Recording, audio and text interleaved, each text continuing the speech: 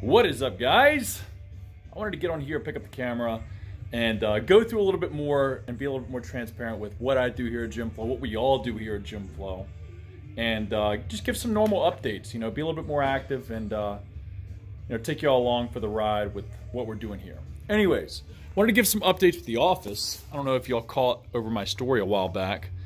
Finally painted this wall to match this other accent wall, and just so much cleaner than that bowling alley look that we had.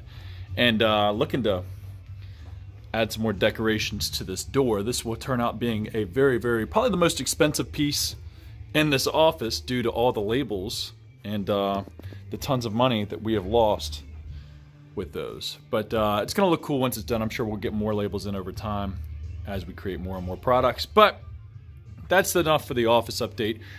What I'm actually out here doing today on a Saturday, don't mind the busy and dirty ass desk, is we are currently working on bringing up, with GYMFLO, we're always trying to level up, always raising the standard for ourselves. We see the standard that we set last month as a goal to beat this month, so on and so forth. And there's only ways to get better, So with that being said, we're looking to try and level up our overall experience once the product that you order from us and support with us lands in your hands. How can we create that and make it that much more special, showing you that much more quality and overall just GYMFLO when it slaps you in the face when you open a box up and you just see not only the product but the brand, what we mean, what we stand for.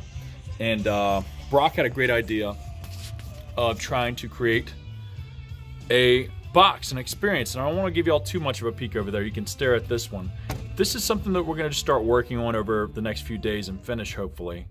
Got a little bit more artwork to get collected and whatnot to throw onto this bad boy, but very excited for it because not only will we be able to see what this box turns out like and be able to offer it to everybody that supports us on the site and online, we'll be able to create more cooler, exclusive things as we create new products, new product launches, and all that stuff, and do some unique give back, unique ways to give back to everybody that supports us.